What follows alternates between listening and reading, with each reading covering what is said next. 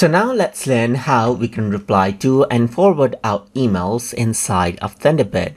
So over here you can see that I have some test emails right here, and let me just go around and open this up. So this is a sample email I sent to myself.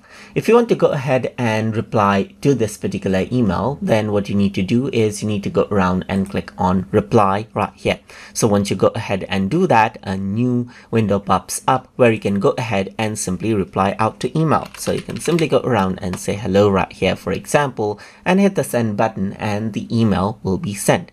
But apart from replying, you may also want to go ahead and then forward out the emails to others. In that case, you can go around and do that by selecting out an email right here. Let's say, for example, I'm going to go around and share this particular email out with others. So once I go around and open it, I'm going to go around and click on forward right here.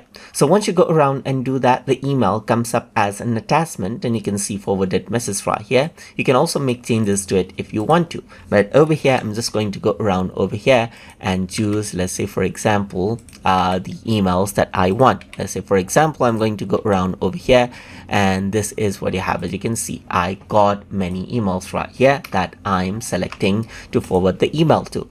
So just like sending out the message, simply go around and hit on send right here, and once you do that, the message is sent out right here, just like that. And that is how you can reply to and forward out emails inside of Thunderbird.